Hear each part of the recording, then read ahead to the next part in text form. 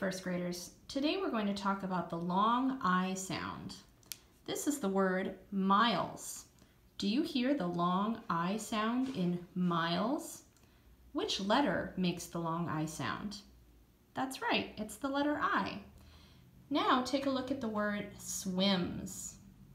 What vowel sound do you hear in the word swims? That's right, you hear the I sound. I is the short I sound. Now I'm going to say some words and I want you to give me a thumbs up if the word has the long I sound. I. Are you ready? Drive, lift, fish, line, pile, pick.